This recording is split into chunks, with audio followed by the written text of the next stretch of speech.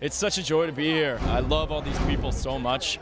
I think everyone felt and continues to feel really lucky to be a part of this project. It's a really special movie. This is not your typical job for an actor like me, and so it's really not your typical premiere. It's incredibly exciting. It's a huge honor that it's AFI. I mean, I think what AFI does is, immensely important and really treats the business of making film as an art and a serious art. And so being part of the festival is thrilling. It's exciting to be anywhere around the AFI because the AFI, gives so many opportunities to learn film history and filmmaking. And I've been involved, indirectly and directly with the AFI for many, many years. I went to the very, very first Lifetime Achievement Award for John Ford. That was my award for finishing my first film, Sugarland Express, when the great and late, sadly, Richard Zanuck, who produced my first movie, brought me to the AFI's first Lifetime Achievement event, and I got to see Pappy Ford accepting the honors. So I've been very involved with the AFI, so for me, it's a real homecoming to bring Lincoln back home for this. Getting to go to work every day and work with Steven Spielberg and Daniel Day-Lewis, what was that like for you? It was phenomenal, and not to mention text written by Tony Kushner and costumes by Joanna Johnston, sets by Rick Carter. There was the excellence in front of the camera, behind the camera, with the exquisite direction of Steven Spielberg and the genius of Tony Kushner. And, it's just was amazing. I've never had it before. I'll never have it again. Well, Steven and I have known each other from ER days. Of course, he was one of the creators and executive producers, but we'd never worked together in this context before. And so, as a director, clearly he's a genius. Well, they both are geniuses. But they both had so much fun. There was a lot of fun also.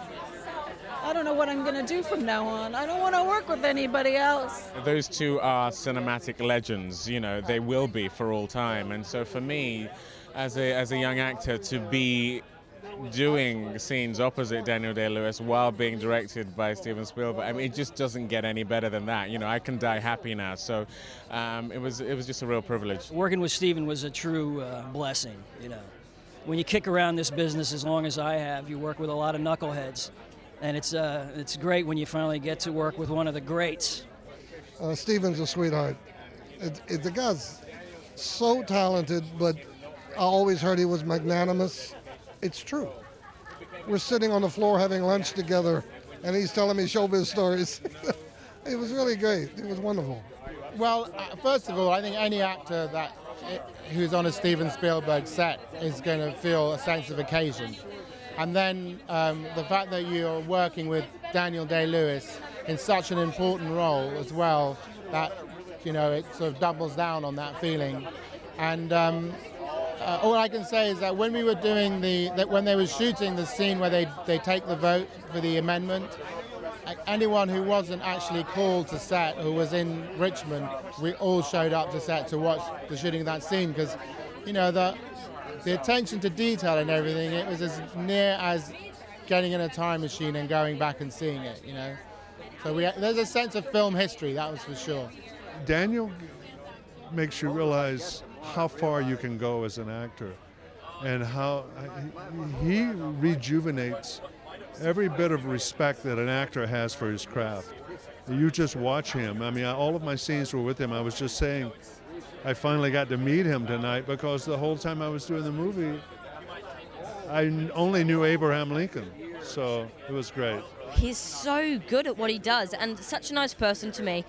As you know, he's a method actor, and I play his son, so he was a father-like figure for me. Being opposite him is like stepping into a time machine. His dedication to what he's doing as Abraham Lincoln and just the level of commitment is something that was incredibly inspiring and exemplary, actually. And you couldn't do anything but try to be as committed with what you were doing. So it was astounding to be around, actually. What was a true highlight for you while making this film?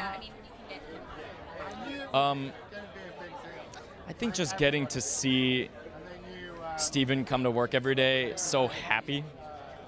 He's one of the most renowned and successful filmmakers of all time. you might think that it's another day at the office for him, but it so wasn't. He had such an unabashed glee every day. Every shot that he set up, you could just tell the guy loves movies. And that's inspiring for me. I love being with people who love what they do. Can you kind of sit back and relax at this point?